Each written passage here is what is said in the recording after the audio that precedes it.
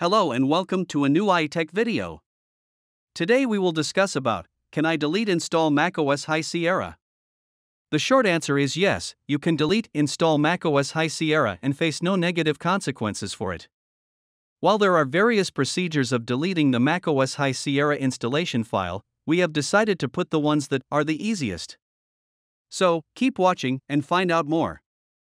You will find numerous methods for removing the install macOS High Sierra file. You can use any of them. However, make careful use of the precise procedures showed in this video, otherwise you will not succeed. Method 1. Delete install macOS High Sierra using Finder. Click the menu after launching the Finder. Then, in the lower area of the menu, select Go. Once there, look for a section called Applications.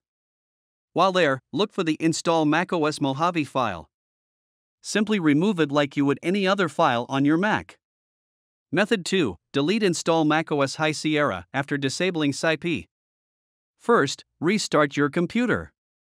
Press and hold Command+R as it restarts to enter recovery mode. Then choose Utilities. After that, choose Terminal, write xrtl disable there. This will turn off SciP. Now, on your keyboard, hit Return or Enter. Then, in the menu bar, click the dash sign to restart your computer. You will now be able to delete it. Once it is complete, re-enable SciP using the same procedure. This time, you must write xrtl enable. Method 3. Re-download macOS High Sierra to remove it. Sometimes, the automatic download of the High Sierra installation file comes with a bug that doesn't allow you to delete it.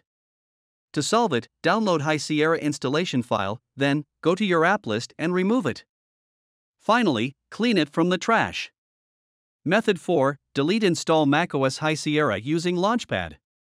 Launch the Launchpad application to begin this approach. There is an application called Install macOS High Sierra.